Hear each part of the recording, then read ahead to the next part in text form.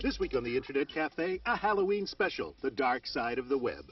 Meet Lady Caroline, your web guide to haunted houses, vampires, and ghosts. Witches have websites too. No pointy hat, no broom, but this web mistress will guide you through the covenant of the goddess. Want a virtual nightmare? Try Bad Mojo, in which you live your life as a cockroach. We'll meet the makers of this gruesome game. And Afterlife, a new sim game that lets you design heaven and hell. Plus, free software, Doom and Warcraft coming your way on our Cyberblast. It's all happening tonight at the Internet Cafe. The Internet Cafe is made possible in part by Intel. One innovative idea always leads to another. Now there are connected CD-ROMs that link rich multimedia with related information on the Internet. For connected CD-ROMs, it's the Intel Pentium processor. Hi, and welcome to the Internet Cafe. I'm Stuart Chaffee. We're here at Cybersmith in Palo Alto, California again. Lots of interesting things going on here, lots of interesting people to meet, including, of course, Jane Wither and Andrew DeVries. And we have Halloween upon us, so we're going to spend tonight kind of looking at the dark side of the web with ghosts and vampires and witches and that kind of stuff, okay? Speaking of witches, actually, I'm going to be interviewing the high priestess of the Wiccan religion in this area, and she's actually what you and I would consider to be a witch. So there's a witch website. A witch website. A real witch. Well, we're going to meet this woman sitting right over here. She's actually Carrie Carolyn. She's kind of a high priestess of the dark side of the net. She has a site actually called the Dark Side of the Web. She has over, I think it's 1,900 links to various sites that deal with horror movies. Would you know that when a body dies, what actually happens to it? Well, this is something that I found on one of the sites, right? that was There's the answer. Very scary stuff. All right, speaking of spooky, way over there are two guys who created the game Bad Mojo. Now, this is very spooky. In the game, you go through a metamorphosis, and it turns you into a cockroach, and you play this entire game as a roach. It is very interesting. We're going to take a look at it a bit later. So lots of cool Halloween-y type things coming up at the Internet Cafe. Okay, we are with Rowan Fairgrove. You are the web weaver of the local chapter of the Covenant of the Goddess website. And can you tell me a little bit about this, the particular website that you take If hold you of? come to our site, obviously you'll find information on Covenant of the Goddess. But I've also tried to make it a networking site. You can go out to other sites full of links, sites with content, shops, events. Can I get information about magic and magic, earth making religions, spells? goddess spirituality, Wicca, and other magical religions, Asatru, which is the Norse pagan religion. Okay. And, so now, with the Covenant of the Goddess, you would consider yourself to be a witch. Is that That's correct? Okay. And now, being a witch, in my mind, has always been a lady with, you know, the crooked nose and the pointy hat. And you definitely don't have a crooked nose, and there's no pointy hat that I see. So, tell me a little bit about what being a witch in the Wicca religion is all about. Well, I did consider bringing the pointy hat just because it's a bit of fun this time of the year. But I'm a priestess. Okay. And I'm a priestess of an earth religion based in the traditions of old Europe. So is that like the Celtic tradition? Because I know a lot of your websites had mentioning about Celtic sites and histories. That's right. My ancestors are primarily from Scotland. Okay, hence the red hair. Yeah, and so that's the part of the religions of old Europe in which I'm most interested. Okay, and now tell me a little bit about if I was interested in getting information about spells or you know, witchcraft, or what Wiccan religion's all about, or you know, the whole topic of alternate religions. What would be some of the websites you'd recommend? Well, for spells and such, the Lysator Neo-Pagan Archive is an amazing content site. Ceci, the woman who runs it in Sweden, just gets every piece of spell, of ritual that it comes across the net and puts it in the archive so that people can access it. Now, I know in religions such as yours that Halloween is a very special time of year. What is Halloween? Because Halloween for me is trick-or-treating and getting dressed up when I was a little kid. So what is Hallows Eve, I think is the term that you use, what's that all about? Well, it's the new year, and for us the day starts at dusk. Okay. And much like the Jewish tradition, the dark time comes before the light, the germination in the soil before the flowering into sunlight, and the year is the same way. So this is our new year, and Halloween itself is the time between the 2 years. Okay. So the veil is thin between the worlds, and the ancestors and the fairies can come through and come door to door, luck visiting. Kind of like trick-or-treating. Exactly like trick-or-treating, and how generous you are determines how lucky you are. So the ancestors are the ghosts that we see. Everybody gets dressed up as a ghost That's and a right. witch and those types of things. That's really interesting. Now, one of the other things about Hallows Eve, I think, is the issue of divination. I think that's a very big thing that goes on That's in right. Halloween. It's the beginning of the year. Got to find out what's going to happen to you this year. Exactly. So there's some websites that we were talking about earlier that we can actually look at, where you can get, what was it? We had tarot cards and I Ching, and rune reading. Runes, and runes are typically very Celtic in tradition. No, is that right? no, they're actually Norse or Anglo-Saxon Okay. in tradition. It's the Norse or Anglo-Saxon alphabet. And the site I recommend for divination is one by Mary Greer, and they point to everything having to do, especially with tarot. But you can start there and find anything you want to find about divination. So I could actually find out what's in store for me for the next few months then. Give it a try. I think I will. Well, and are there any other things about websites related to the Wiccan religion that would be important if people were wanting to understand a little bit more about the nature religions, some other places to find out about the chapter and some other stuff? Well, there's the High Plains Magic page, has some excellent links, and the Celebrate the Earth page. I went out on Alta Vista today, and there were over 15,000 sites with the word Wicca in them. That's a lot of information. So there's definitely some interest in there. That's right. Yahoo, under People in Society, Religion, Wicca, and Witchcraft, you can find a lot of links. We're out there. Definitely. So if you want information, the web is the place to come. So now how does, with any new religion, communication and telling people about what you're all about is really important. So I assume that the web has definitely made an impact on how you've been able to continue the religion and well, the the Covenant itself was formed as a networking organization, and so with the Internet as the ultimate network, we're definitely out there trying to get our message across. But witchcraft is a very loaded word in this culture and very misunderstood. So by being able to publish ourselves and get out what it means to us, we can maybe dispel some of the myths and misunderstandings. Well, thank you very much for the time. I really enjoyed learning a lot more about the Wiccan religion. Thanks very much. Hi, I'm Dual Gods of Sax. The Persians called the cemetery the City of the Silent. You can visit my virtual City of the Silent on the World Wide Web, where you can find information about the history and art of the afterlife.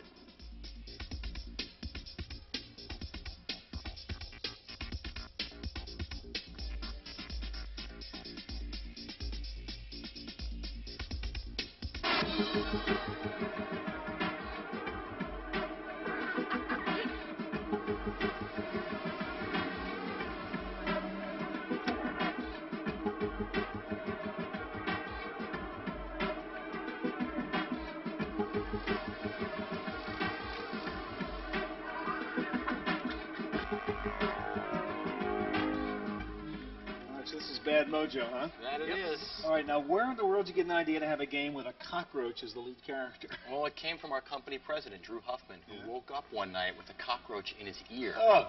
Oh, yeah. He was like screaming. And the first thing he thought was, let's make a computer game.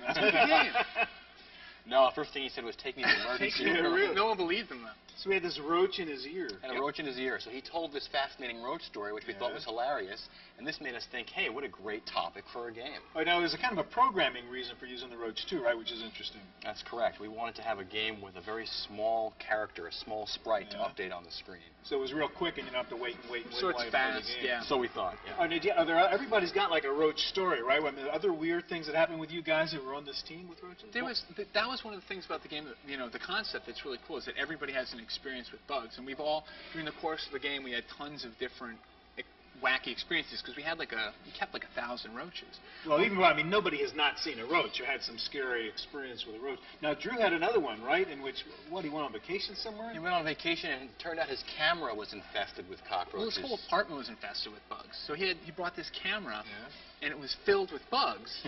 And he took all these, pictures of his vacation.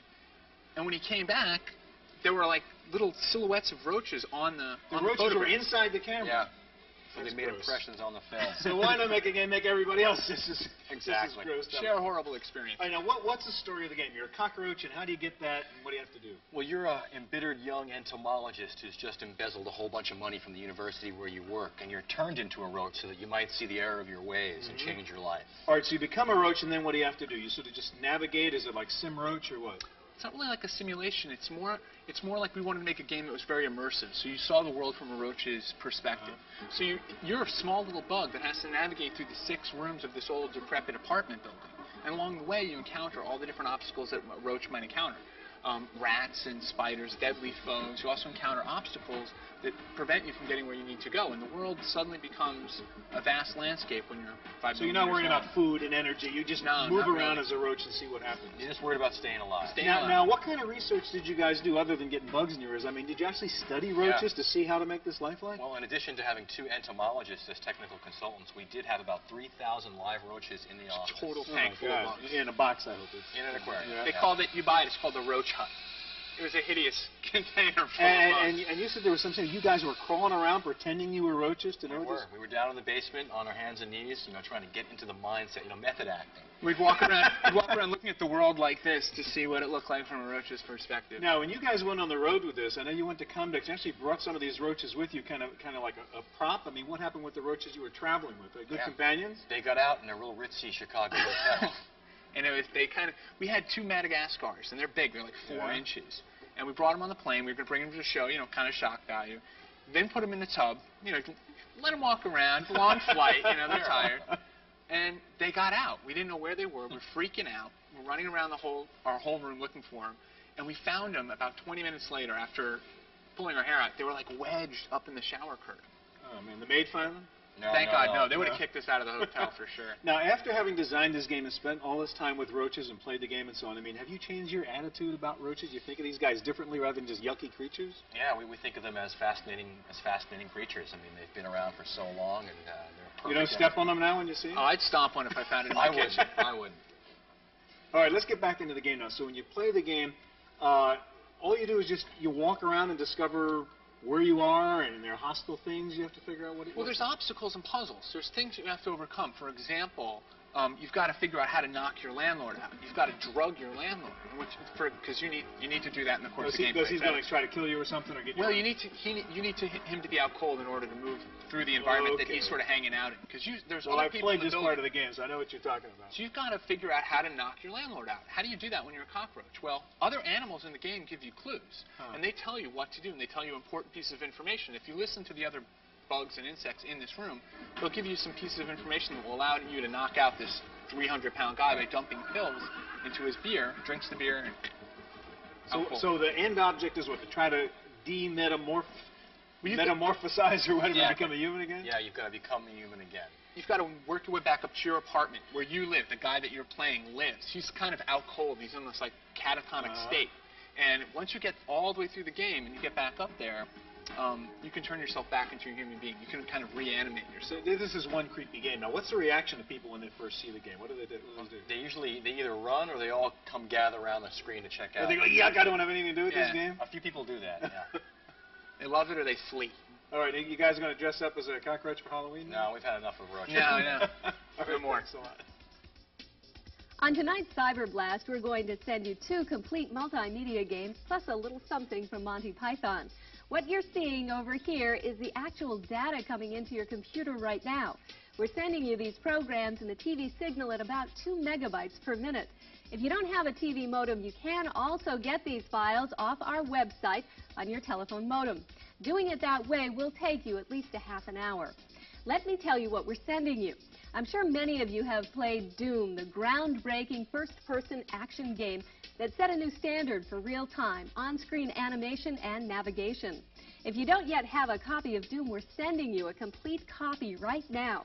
Remember, Doom has some violence in it. It is an action game, and you do have to blow up the bad guys. Next, we're sending you another great game. This one is called Warcraft. It's a shareware game and one of the best strategy games out there. It's a little bit like Command and Conquer if you're familiar with that game, but Warcraft is set in medieval times. Lastly, for those of you who like the dark side of humor, we're sending you a sound clip from the movie classic Monty Python and the Holy Grail. For those of you familiar with the movie, you'll know what I mean when I say dead collector guy. If you've never seen the movie, you have to check this out. Remember, we're sending you both complete games and the audio file in under 2 minutes. Now, to download these programs this fast, you do need something called a TV modem. If you need information on how to use or find a TV modem, just check out the Internet Cafe section of our website at www.pctv.com, and you'll get all the relevant information. So the download of Doom Warcraft and the Monty Python clip is just about complete. Have fun with your 3 new programs. That wraps up this Cyber Blast on the Internet Cafe. I'm Laurie Anderson. Now, a few minutes ago, we had someone in here who purported to be an actual witch, and I've heard that you have a site on the web that is the dark side of the web, and you can be considered sort of the high priestess of that. I hear you have a huge amount of links. How many links are on your site? 1900. 1900. And what are those primarily made up of? Anything creepy or dark or sinister on the web. Anything from gothic to the occult to horror, vampires, death, cemeteries. So is it more of like the fun side of the horror genre, or are we talking also death and some real scary things? If it's fun, you're probably sick.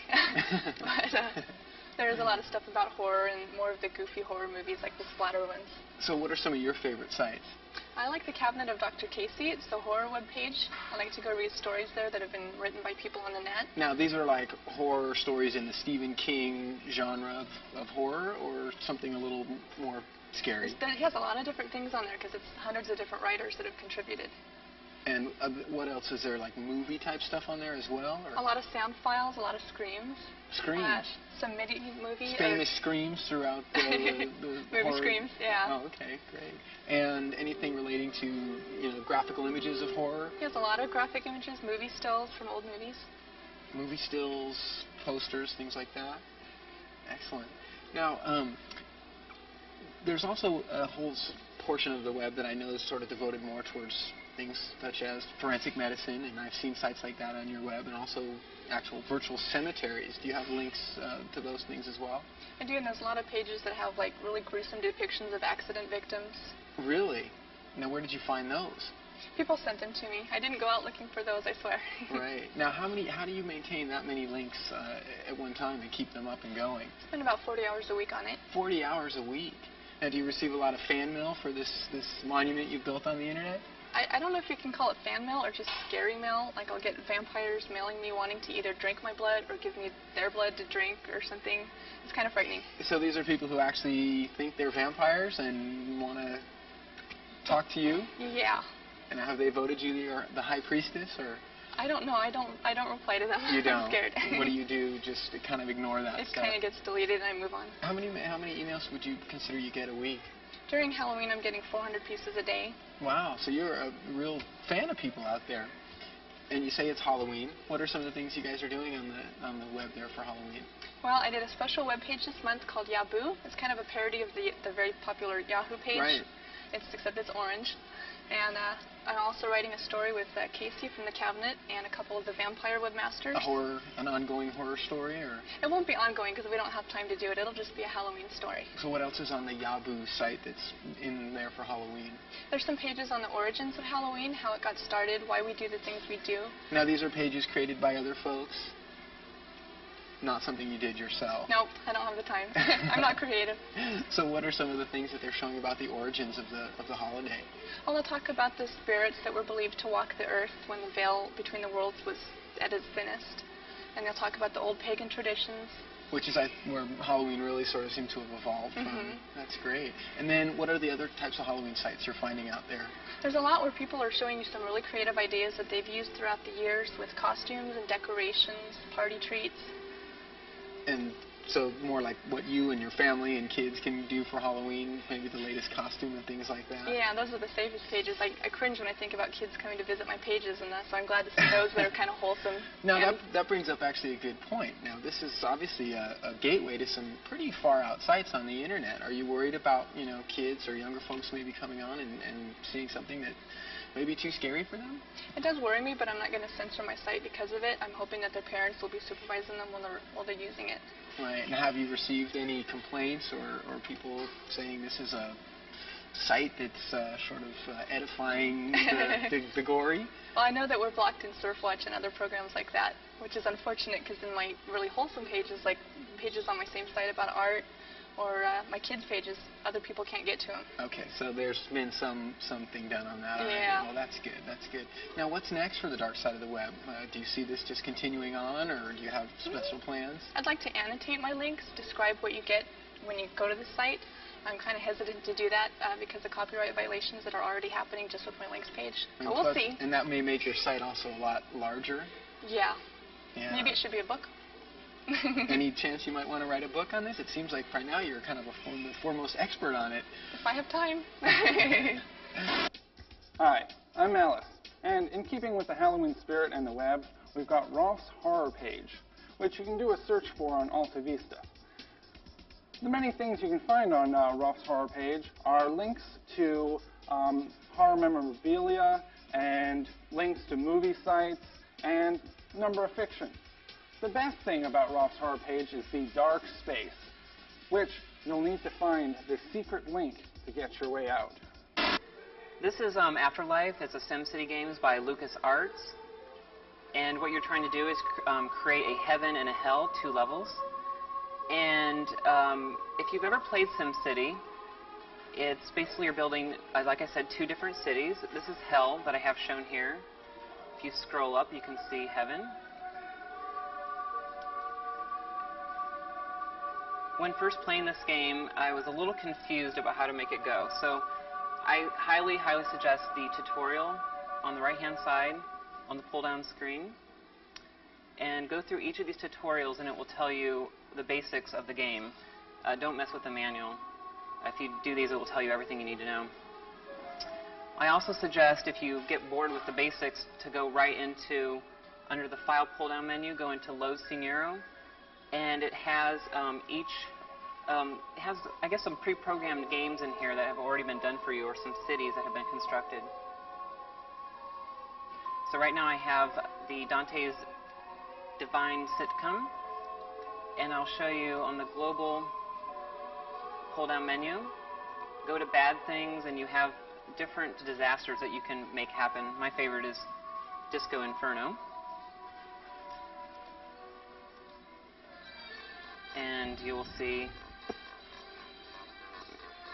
zoom in.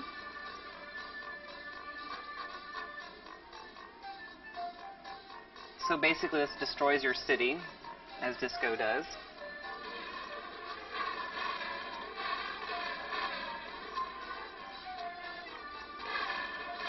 And of course then you must rebuild your city after this.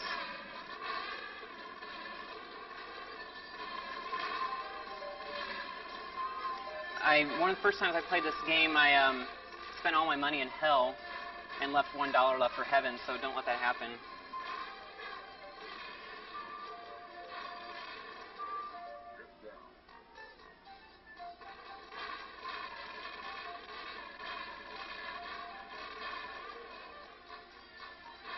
I think the most confusing thing about the game is the graphs, which is located under the scroll bar here. And there's a lot of strategy to the game in trying to work with the souls that will be coming to your afterlife, or the ghosts.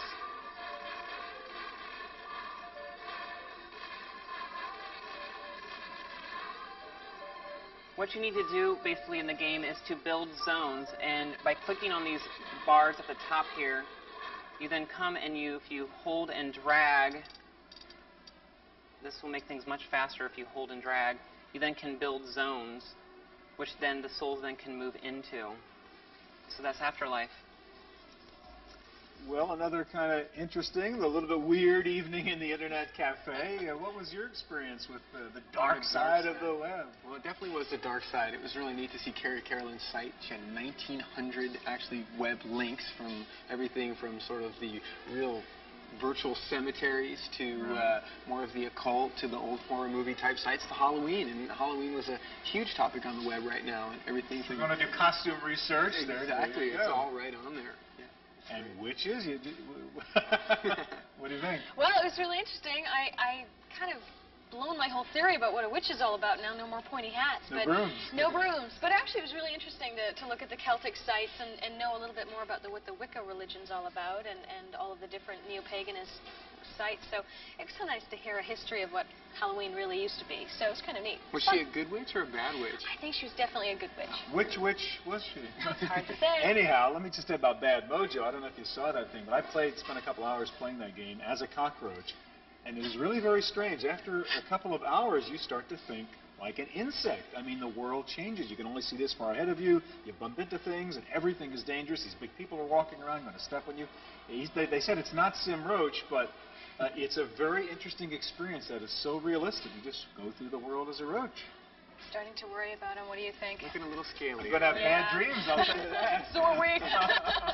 All right, thanks for joining us. We'll see you next week again at the Internet Cafe. The Internet Cafe is made possible in part by Intel. One innovative idea always leads to another. Now there are connected CD-ROMs that link rich multimedia with related information on the Internet. For connected CD-ROMs, it's the Intel Pentium processor.